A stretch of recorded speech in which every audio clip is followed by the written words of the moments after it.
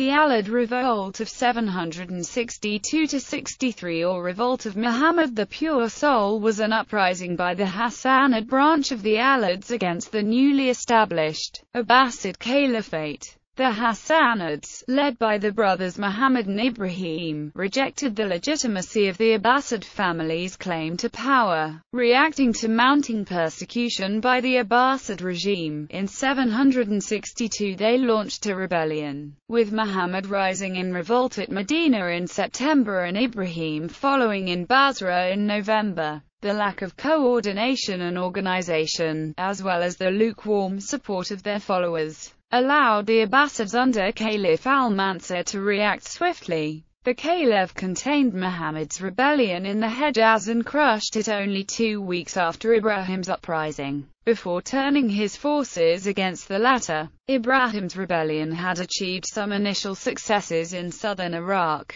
but his camp was driven by dissent among rival Shia groups as to the prosecution of the war and future political objectives. In the end, Ibrahim's army was decisively defeated at Bakhmar in January 763, with Ibrahim dying of his wounds shortly after. The failure of the rebellion did not mark the end of Alid unrest, but it consolidated the power of the Abbasid dynasty. Background: following the death of Muhammad in 632, a strong body of opinion within the nascent Muslim community, the antecedents of the Shia, held the family of Muhammad to be the only rightful leaders, who would have the divine guidance necessary to rule according to the Quran and bring justice. These sentiments were fed by the increasing discontent against the Umayyad dynasty, which ruled the caliphate from 661 until 750. Initially,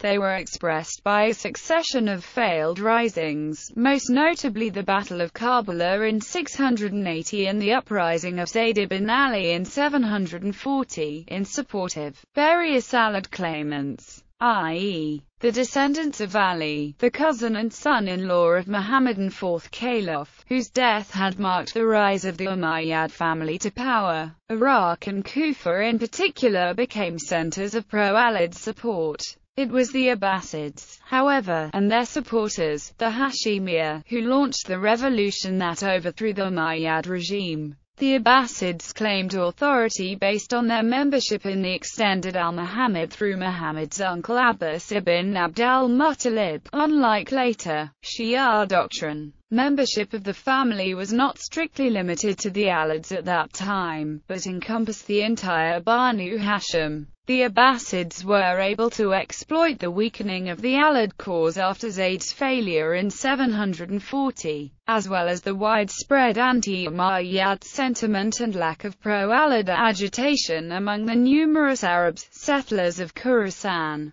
to gain their backing and secure the leadership of the anti-Umayyad movement for themselves. Nevertheless, in the first stages of their uprising, they were careful not to antagonize the Alid supporters, and merely called for a chosen one from the family of Muhammad to become the new Muslim leader. Following their takeover of the Caliphate, the Abbasids tried to ensure the Alids' acquiescence through honors and pensions. However, some Alids remained opposed to Abbasid rule, going into hiding and once again trying to rouse the discontented against the new regime. Chief among them were Muhammad ibn Abdullah and his brother Ibrahim. Both had been groomed by their father as leaders since their youth, and some sources even claim that he had received the bay'ah of the Hashemiyya leaders, including the future Caliph al-Mansur, in 744. Before the Abbasid revolution, Muhammad was often called the Pure Soul for his noble character, but he was also a somewhat unworldly, even romantic individual, and apparently less capable or learned than his younger brother Ibrahim. When the Abbasids took power, the two brothers refused to accept what they regarded as the usurpation of their legitimate rights and went into hiding. From there they continued their work of proselytism, which reportedly brought them as far as the Sind, although mostly they stayed in Arabia. The first Abbasid Caliph, Al-Saffar, was content to mostly ignore their activities, but his successor Al-Mansur launched a manhunt against them. In 758, Al-Mansur arrested their brother Abdullah when he refused to reveal their whereabouts, followed in early 762 by their cousins and nephews. The captive Alids were taken to Kufa, where they were mistreated so that many of them died. Muhammad's revolt in Medina. As Al-Mansur's persecution intensified, pressure began to mount on the brothers to react. Kufa, the traditional Alid base, was kept under close surveillance by the Abbasid government, and the two brothers resolved to launch a simultaneous rebellion in Basra and Medina. Although the Alids could count on a large network of sympathizers throughout the caliphate, the action was rushed and lacked organization.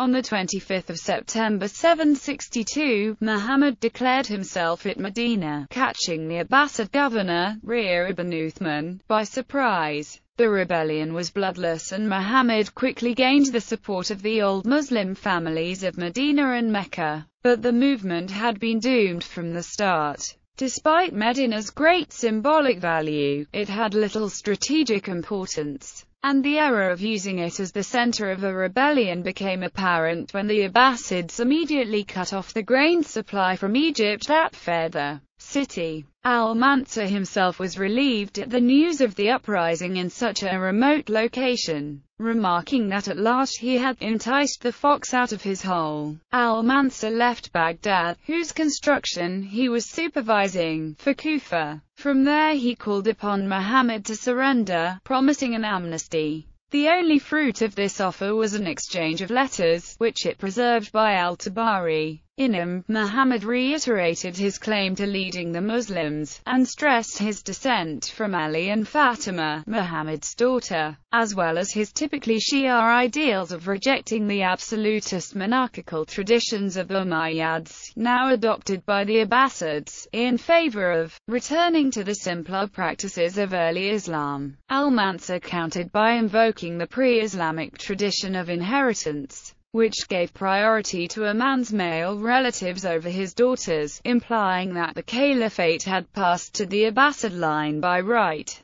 Isa ibn Musa, the caliph's nephew, was sent against Medina with 4,000 men, but Muhammad refused to abandon the holy city and insisted on meeting the Abbasid attack there. In the meantime, he imitated the actions of Muhammad, like restoring the famous ditch around the city. Muhammad's supporters nevertheless began deserting him. When Isa appeared before the city, he waited a few days before the ditch and repeatedly offered amnesty. Then his troops laid a few doors over the ditch and entered Medina, where Muhammad and his remaining 300 supporters fell fighting on the 6th of December 762. Muhammad's corpse was beheaded and his head dispatched to the Caliph. Ibrahim's uprising in Basra. Due to Muhammad's rushed actions, Ibrahim failed to coordinate his own uprising with his brothers, and only declared himself 2 weeks before Muhammad's death, on the 23rd of November. Ibrahim's revolt at first met with quick success, securing control over Ahwaz, Fars and Wazat,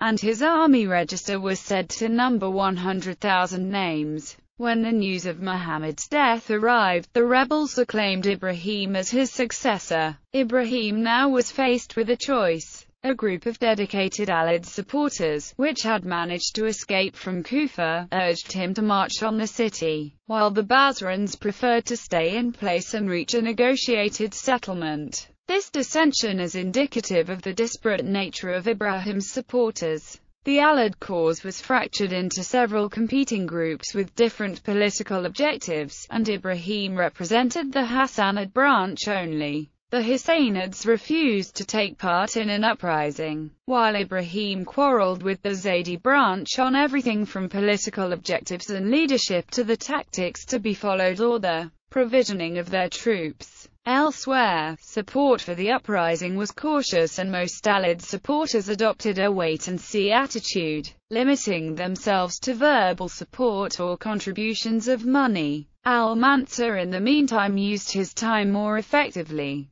He mobilized troops in Syria and Iran and brought them to Iraq, and recalled Isa ibn Musa from Medina to lead him. Finally, Ibrahim decided to march on Kufa, but on the way he abandoned this plan and turned back. Instead of returning to Basra, however, he encamped at Bakhamra, a location on the road between the two cities. There, on the 21st of January, Ibrahim with his troops, reduced by defections to some 15,000 men, confronted the Abbasid army under Isa ibn Musa. Isa's vanguard was at first beaten, but the battle ended in a crushing Abbasid victory. Ibrahim himself was heavily wounded and escaped with a handful of supporters. He died of his wounds on the 14th of February 763, signaling the end of the rebellion. Aftermath. The failure and brutal suppression of Muhammad Ibrahim's revolt was followed by a large-scale reprisal campaign against the Alids,